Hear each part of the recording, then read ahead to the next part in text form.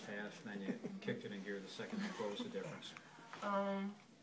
Honestly, I just got out my own head. I was thinking too hard and trying too hard, and instead of just letting my game come to me, like, I knew that once I saw the ball going one time for me, that was going to give me the confidence that I needed to go ahead and just be the player that I know I could be.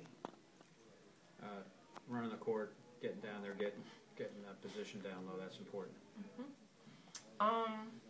That's all we preached this past offseason was running down the floor. We want to be a pressing team, and we want to be a transition team. We want to push the ball, and we want to run other teams. And that's what I ultimately had to get prepared for. And positioning, that's all. That makes all the world. That makes you rather wide open, or that makes you not open at all.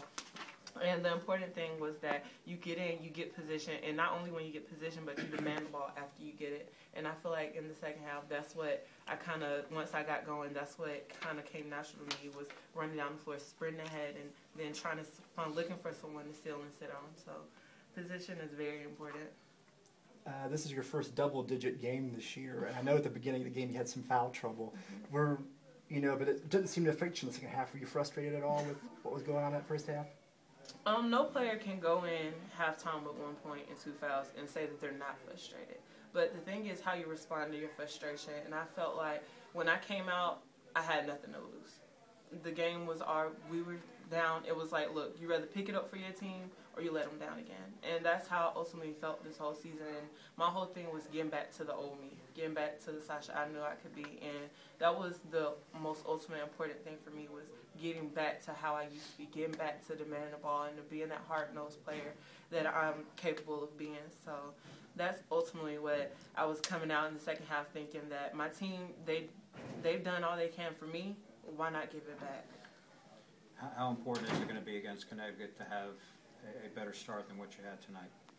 It's going to make all the difference.